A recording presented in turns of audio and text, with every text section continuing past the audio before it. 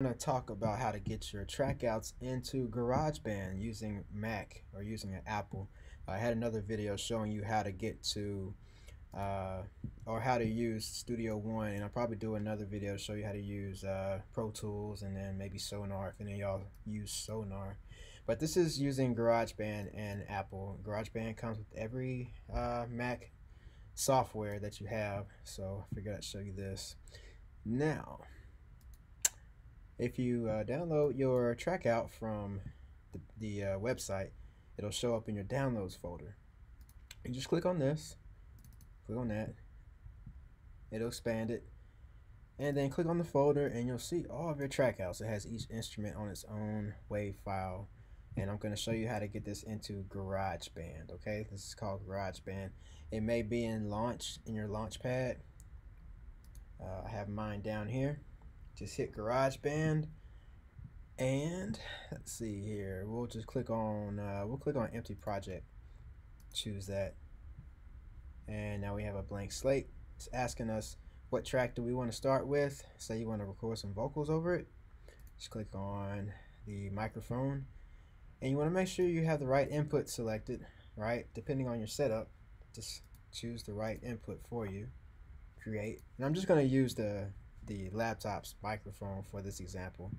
As you can see, I'm already getting a signal, but just in case you're not, you just want to go to preferences and then click on audio MIDI, and then make sure on your input device you have your microphone selected. Okay, and if there's an allow access button over there, you just click that. You're going to get a screen like this show up, and you have to make sure GarageBand is selected there so that you have access. Okay, and you can rewind this if I'm going a little bit too fast, but so you're at a blank slate, and now you want to get your track outs in. Right, click on Finder. There are your track outs. All you want to do is select all those and then drag to your project, and make sure it lines up right there at position 1111 1000. Adding audio files, and there we go. Those files are in there and they are ready to go. Let's hit play.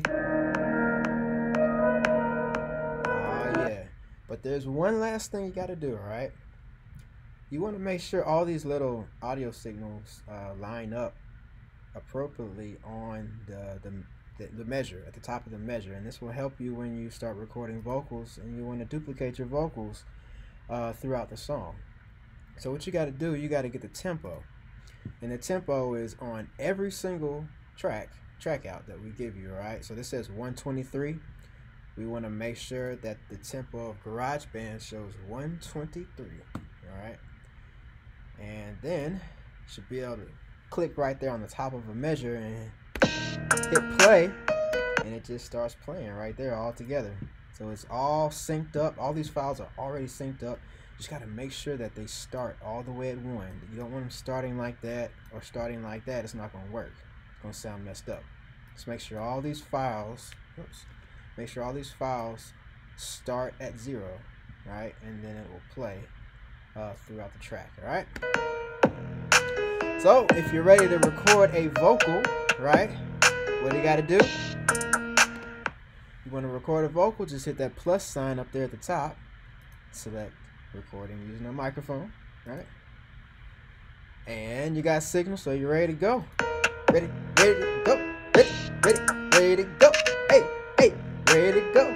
Hey, you see my signal? Hey, I'm processing right now. Yeah, hey. I'm a producer, not a rapper. Y'all have fun, man. Do more what you love. SFR Beats.